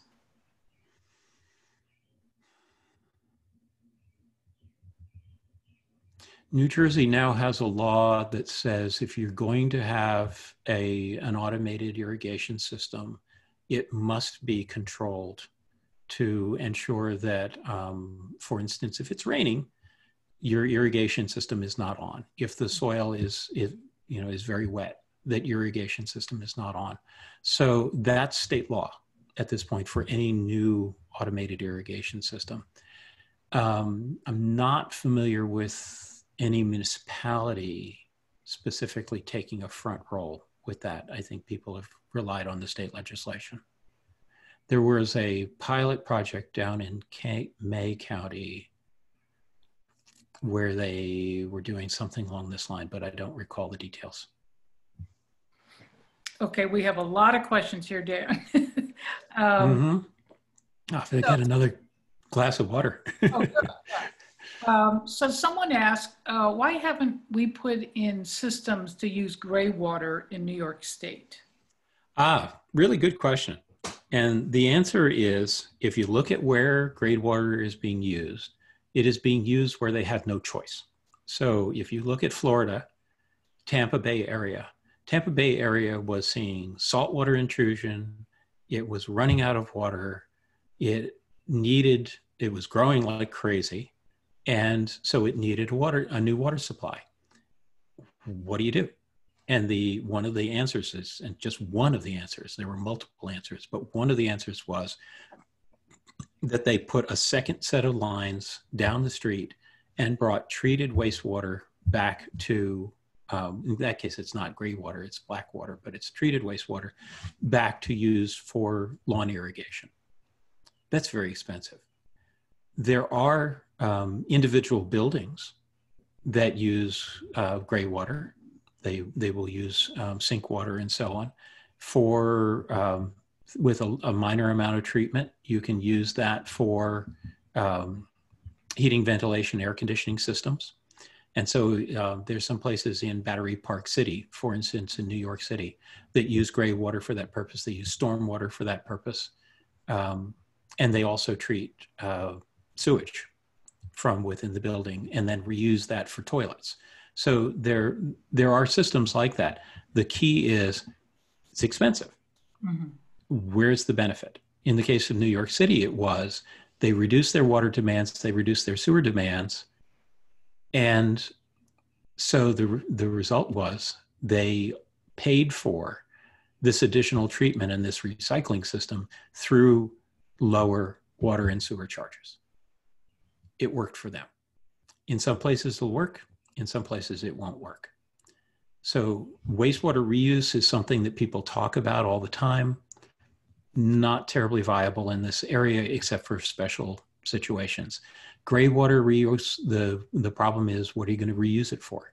If you're going to recycle sink water to use in your toilets, probably can do it, but that raises issues with regard to modifying the plumbing and so on. Is it really going to be worth it? Using it for lawn irrigation, I think you're going to have a problem, because in that case, you'd have to treat it to the point where you can have public exposure to it. And even gray water has biological contaminants.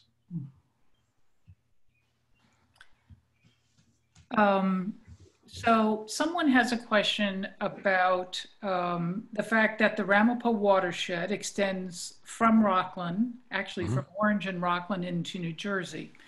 So Upper Saddle River and Mawa are directly downstream from Rockland. So this person asked, who do we contact if there's a problem in the watershed and we suspect it comes from Rockland or further north? So who are you going to call? Ghostbusters, right? The answer is that New York and New Jersey do interact through the Department of Environmental Protection in New Jersey and the Department of Environmental Conservation in New York to deal with these cross-border issues. There are two. One is that New York is committed by law, essentially by state agreement, to ensure that a certain amount of flow comes down the Ramapo River from New York into New Jersey, and from the Hackensack River from New York and into New Jersey. So those things are basically locked in stone. The other part, though, is quality, and that's much more complicated, because New Jersey has no enforcement rights with regard to water quality in New York State. And so if there's a water quality problem that's coming over the border into Mawa, then the DEP would have to get in touch with the DEC and ask them to deal with it. If it were something that was routine, not just every once in a while, that was causing a major issue, and if New York State refused to deal with it, then the next step would be that New Jersey would have to go to EPA, Region 2 headquarters in New York, and say, you're in charge of the nation's waters. We have an interstate issue. We need you to intercede. So that's how it works from a legal perspective. So first step is cooperative, and only if the cooperative step doesn't work would there be a next step up to the federal level. So Dan, you might know that some 5 years ago or so, there was the Bi-State Water Commission, which was made up of representatives of New York State and New Jersey. I think it was largely around the Hackensack watershed. And I believe the purpose was to discuss and potentially manage flooding. Do you know the status of that commission? I haven't heard a word about it in years. Okay. So no, I'm not aware of any activity with that at all. Okay. And of course, in the meantime, we've had a change in governor, and it could well have just completely dropped off the agenda, for all I know. I don't know. Someone asked, you had mentioned road salt as being one of the factors that's contaminated some of the wells in Rockland. So someone here asked, is the brine that's used now during snowfalls, is that a better option than salt? If it's managed properly, yes. So we have a lot of experience with brine in New Jersey, around the country, and you can have on the order of a 40% reduction in total salt use if you use brine properly. And the reason is a lot of the rock salt that gets put on roads bounces off. And we've all seen it, right? There's the truck going down the road, and the whirligig on the back of it is spinning like crazy, and it's throwing out rock salt.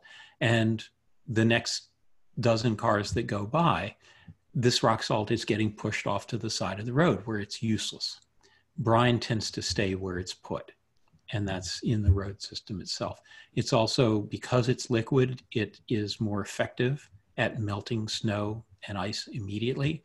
And it serves, if you lay it down, as we've all seen, the stripes on the road, if you lay it down before the snowfall, it makes it easier for the snow plows to pop the snow off the road surface, because the brine creates a liquid layer in between the road and the snow.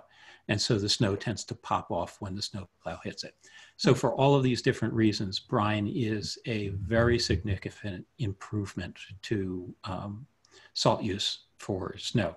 The other thing that would be an improvement, of course, is, and you can see this if you go to Cape Cod in Massachusetts, and you can see it if you go to Connecticut and you go across Route 95. There are stretches where they drastically reduce their road treatment with salt because it's in a water supply area, in the case of Connecticut's reservoirs, or it's in a cranberry bog area, in the case of Cape Cod. And cranberry bogs are highly sensitive to salt. They can really damage the crop. So in those cases, they've sort of done a balancing act between public safety and environmental harm. So the brine salt is the first thing I would go with.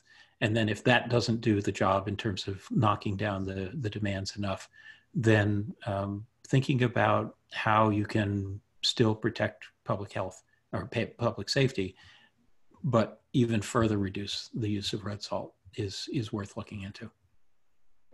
Thank you. Here's a question about hydrant requirements. Could you comment on how to balance hydrant requirements and infrastructure with actual normal water use? And do you know how water utilities handle this? I'm not quite sure what the question is, because hydrants are put in places primarily for fire protection. They should be used for fire protection. That's their primary use. They really shouldn't be used for normal purposes. The only other major use of hydrants is for line flushing, which tends to happen in the springtime to flush out some of the deposit buildup that you might have in a water supply line. So I'm not really sure how this relates to water demand. Okay, maybe the person who wrote that question could give us a little bit more detail. Mm-hmm.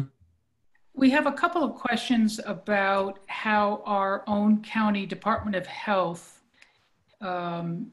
manages the willingness to serve letter that the utility Suez issues. And I'm wondering, I'm not sure if you can speak to that, Dan? I'm not aware of the internal administrative process there. Okay. I can certainly assume that the utility is responsible for making sure that if they say they can serve, they can serve. But the question is, what are the limitations on their ability to say that? And I don't know how that works. Okay. Actually, this issue had come up at a water task force meeting not too long ago. It seems to be an ongoing concern, and maybe the task force can address that at some point in the near future. You know, at this point, since we do have a few more minutes, I was thinking maybe we could unmute people and allow them to ask any other questions. If somebody wants to... Yeah, I don't know if you have a raise hands function or something. Yeah, like that. We do. So let me ask Mr. Keegan?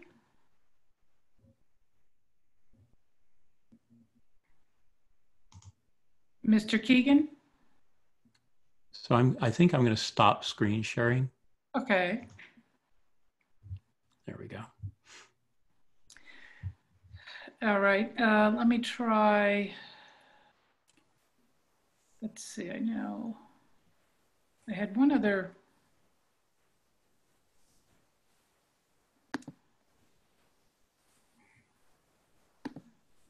Arlene?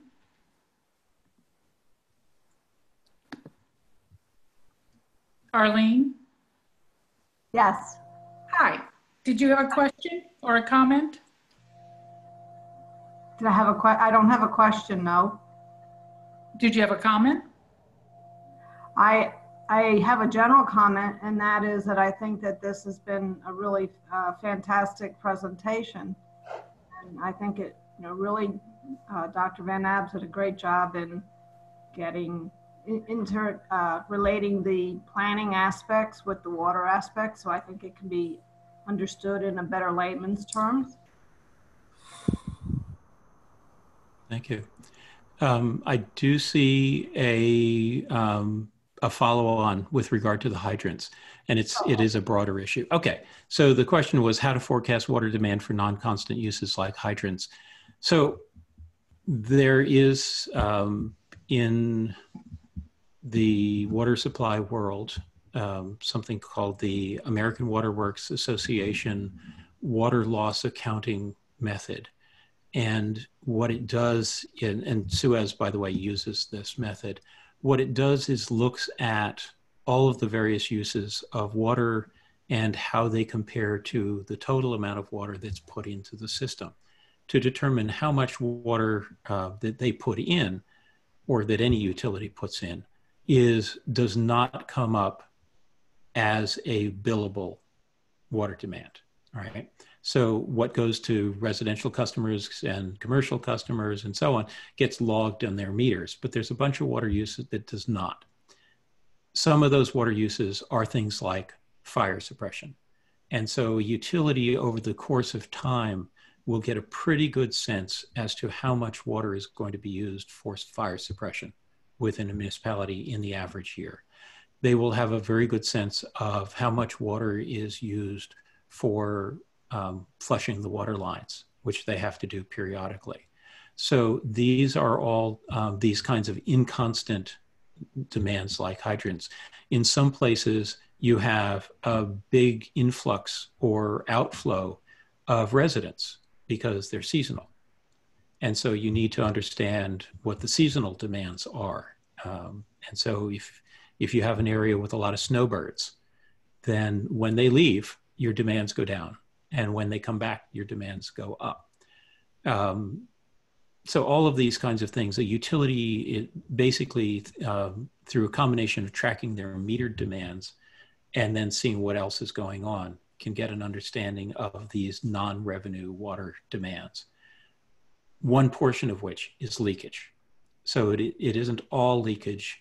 Some of it's leakage. Some of it is authorized but unmetered demands like fire suppression and cleaning and so on. Thank you.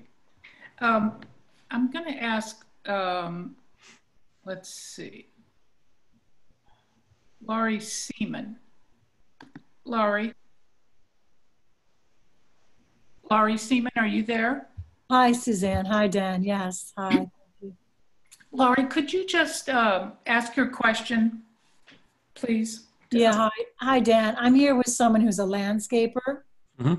And that industry has, from his perspective, has a lot of potential for helping us with this water equation. They already are working, on those larger parcels that you've identified as having a larger impact on the summer water use. A lot of those larger parcels have landscaping companies. Mm-hmm. And, it's this question of they're already putting in waterfalls and water systems. They're working with stormwater runoff on the property, even putting it into underground storage. And he says that they just absolutely are not connected with the larger picture of having impact on water, drinking water, or on stormwater reduction. And he watches this as a person who understands the correlation. He's been watching for years since we were in the no desal efforts and asking people to be aware. You know, it goes on year by year by year. And it's just not connecting. And, you know, I know some efforts have been made. I myself am aware of a bit of it. I know even Suzanne, you know, Cornell gives tutorials and, you know, certificates, I'm sure. But I think anybody who was on this call, and there's many more of us who understand the significance of not talking about change anymore, but making a higher demand for it and seeing it happen. Where can we look to for impressing on the decision makers, the enforcers, the legislators, everybody who's involved that we're beyond a point of personal option? Like, we have got to find a way to position all the people in this chain of one water, which I love that your talk is one water, to think that way. Can you help us in any way with any hope from anywhere that you've seen? Sure. Let me go back to 2 points that I made before. One is the LEAD program from the U.S. Green Building Council.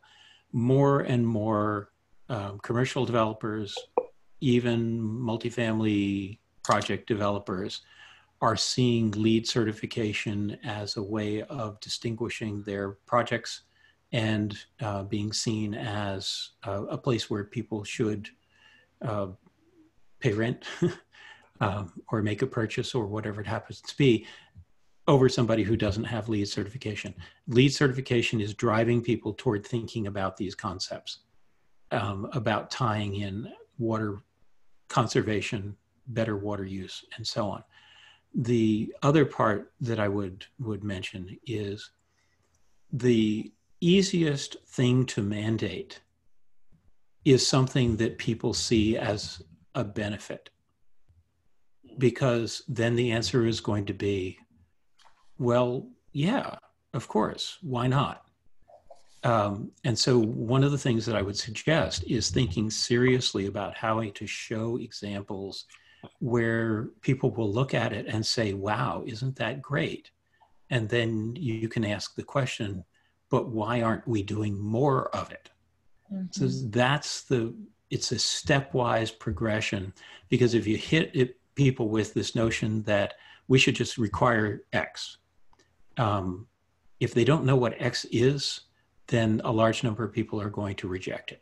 Perfect. But if they do know what X is and they've seen it and it's wonderful, then they'll say, well, yeah, I mean, that makes all sorts of sense. So that's the sort of process that you want to get into. So my hope is that that the landscaping community and the landscape architects, I know that the American Society of Landscape Architects is really big into this whole issue of green infrastructure, of proper management of water demand in the spaces that they deal with. So the more you can get those folks out there beating the drum first from a business perspective, I think the better off you're going to be. Sounds good. We'll start with the one then. Sometimes all it takes is one great example, and then you just by your words. beat the drum like crazy. Yeah, thank you so much. Take a video of it. Send it to everybody. Okay. So Dan, I had a question. I was wondering if you could clarify something. So you were talking about the Ramapo watershed as having the greatest constraints. Mm-hmm. Even though you showed us the Hackensack watershed, which had far less forest cover, far more compromised streams Mm-hmm. than the Ramapo. So can you explain why Ramapo is more constrained or Right. And the answer is because of the heavy concentration of wells in the Buried Valley Aquifer in the Ramapo and the Mawa. those wells are inducing flow from the river into the wells. And so that means that what happens to the surface water happens to the groundwater. What happens to the groundwater happens to the wells. That's a major concern.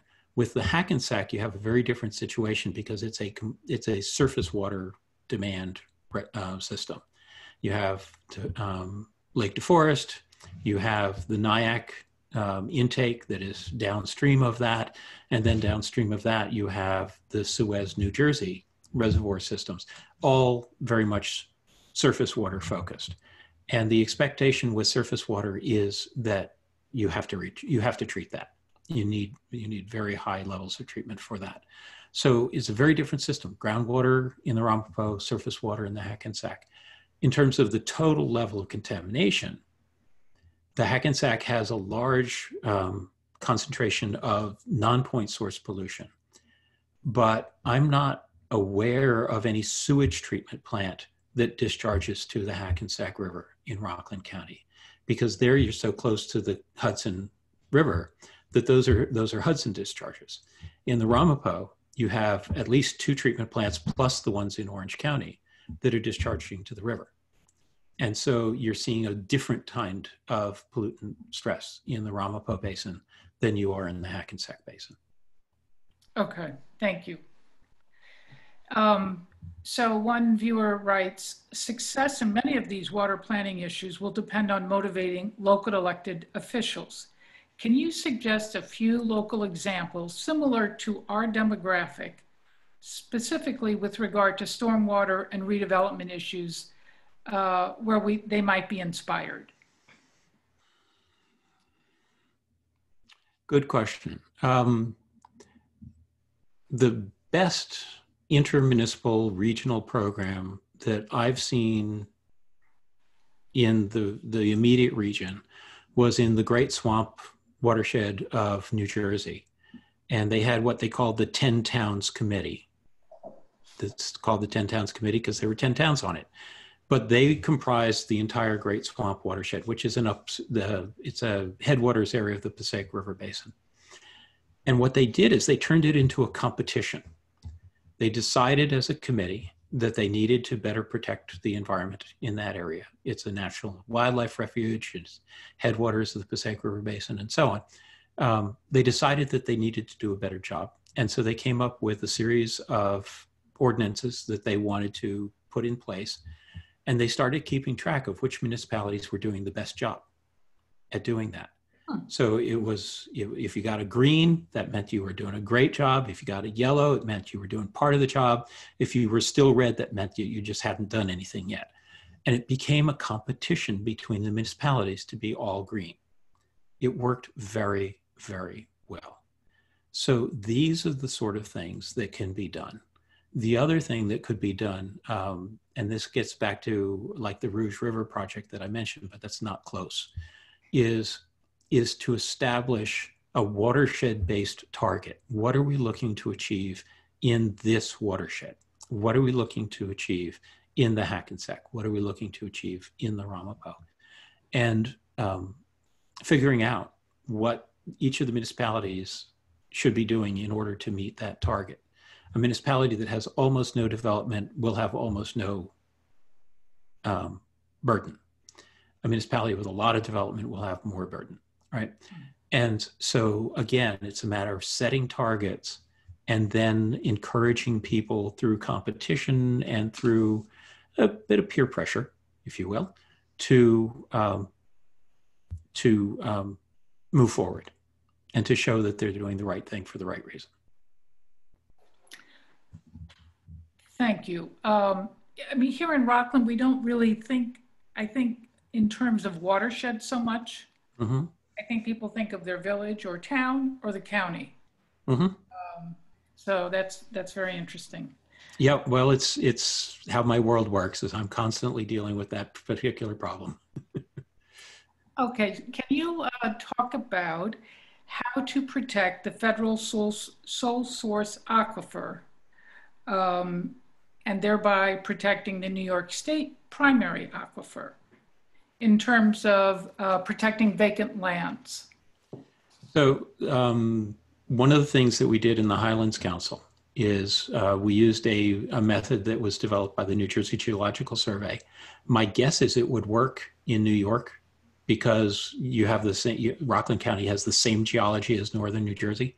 We identified the best of the recharge areas in the Highlands region. And we then established priority for those to be preserved. And where development is proposed, we required through the regional master plan that the development be moved away from the primary recharge area, and into the lower recharge portions of the parcel, right? So there are ways you can do this. It's, when you say sole source aquifer, 80% of New Jersey is in one sole source aquifer or another. And so you can't just protect it all. So the idea is to find out those lands that are most critical from a recharge perspective and protect those. And I think our New Jersey Geological Survey method, as I said, it's the same geology, it's much the same soils, can probably be used in Rockland County to help do that. Okay. I just want to ask Deborah. Deborah Munitz. Okay. She had a question. I want to make sure that it was answered. All right. Actually, Dan, I think we've come to the end of our questions. If there's anybody else who has one, please raise your hand now and I'll unmute you. So I'm getting back to the question from Deborah Munitz. I'm reading through her question now. And the answer is that when a utility is looking at how much water is needed to serve a particular development, they are multiplying it by, they're multiplying it, the water that's actually demanded by the unit by a factor. And that factor deals with two things. One is the need for peak demands. So it's not enough to say, well, you're going to use 100 gallons per person per day or 70 gallons per person per day. You have to factor in the peak demands that occur.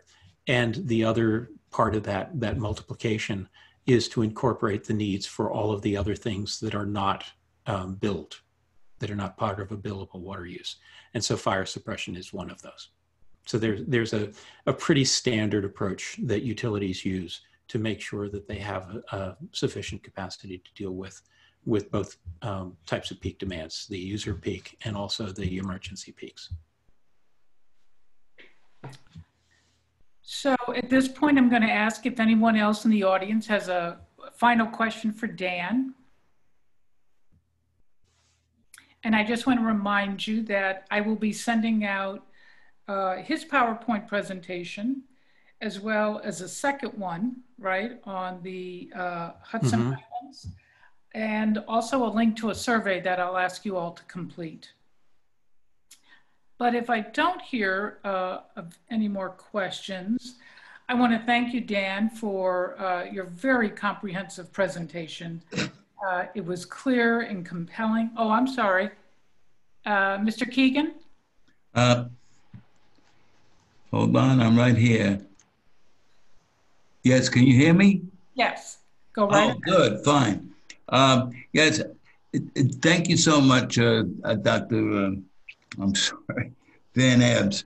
Thank you so much. It was very interesting. Listen, it brings up so many concerns. I'm a zoning board member, and when you have applicants in front of you, I mean, to ask yourself what's going to happen 100 years from now, you know, I mean, there has to be some other mechanism that you can depend on to give you answers and things like this. This is a science. This isn't just a regulation or something. This is an entire science that has to be grappled with.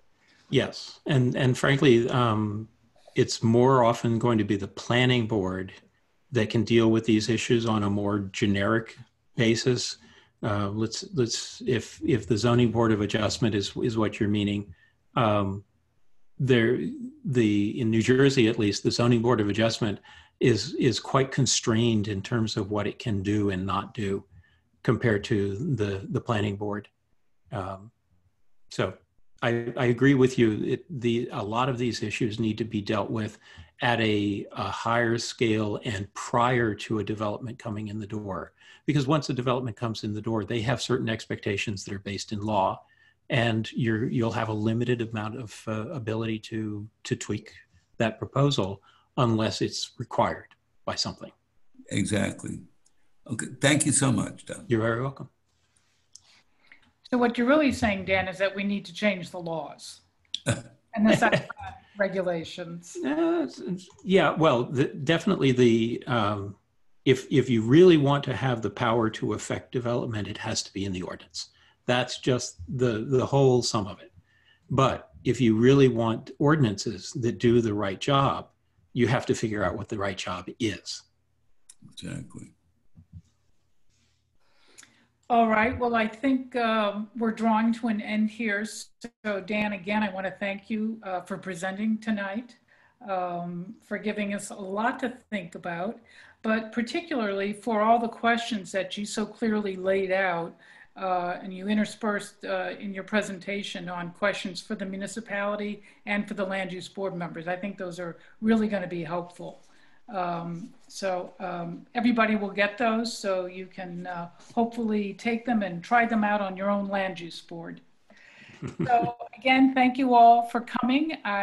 We will have additional presentations on related topics in the future, but thank you again for joining us tonight. And thank you, Dan. Thank you. Good evening, all.